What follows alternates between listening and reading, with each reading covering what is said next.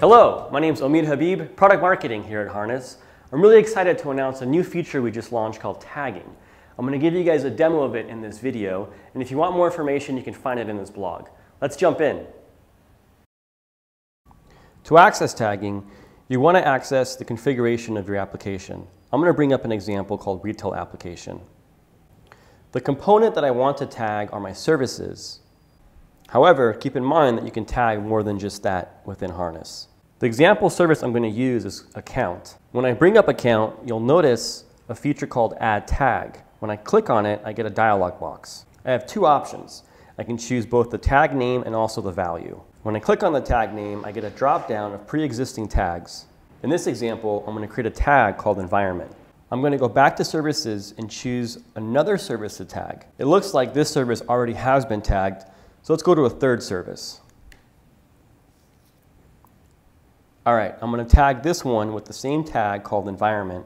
However, in this case, I want the value to be production. And because it doesn't exist, I'm going to go ahead and create it live. Now to access all my tags, I go to Setup, and then under the Account section, I click on Tags Management. So you'll see I have on the left-hand side all my different tags, and then on the right-hand side, all the different values to those tags. If I click on the tag itself, I can see all the different components within Harness that are tagged with the tag itself and its different values.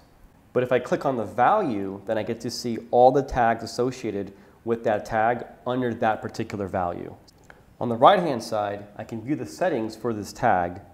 An additional capability is that I could also limit the different values for this tag. So let's say, for example, I have an environment tag and I want to limit it to development, staging, and production. So I set my constraints for the tag environment. In this example, I'm going to set the constraints to staging, development, and production. I'm also going to add a fourth value called QA, and that completes my 4 different environments. So now when I go back to the configuration screen for my application, I'm going to go into Services, and then I'm going to try to tag a service. You'll now notice that the 4 available options are the 4 that I set earlier: QA, development, production, and staging. Thanks for watching. If you want more information around tags management, you can access it in our product docs located at docs.harness.io. Of course, you can also follow us on Twitter and keep watching our blog for more future updates.